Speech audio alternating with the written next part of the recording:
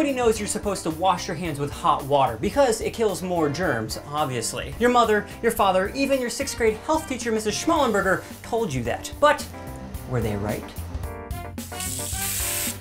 As it turns out, the hot water that we use to wash our hands is only between 100 and 130 degrees Fahrenheit, and water needs to be over 212 degrees Fahrenheit to kill bacteria.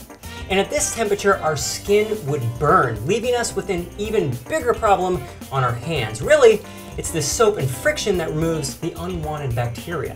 Fun fact for you, neither the Center for Disease Control or the World Health Organization actually specifies what temperature to wash your hands. Sorry, Ms. Schmallenberger. Yep, at 212 degrees, water boils. So to show you what would happen if I washed my hands with this water, I'm gonna go ahead and dunk my hand down into this. I'm just kidding, I'm gonna use my cameraman's hand. There we go. Yeah, come on, it's okay. Okay, I'm just kidding. I'm gonna use this steak to represent the skin on my hand.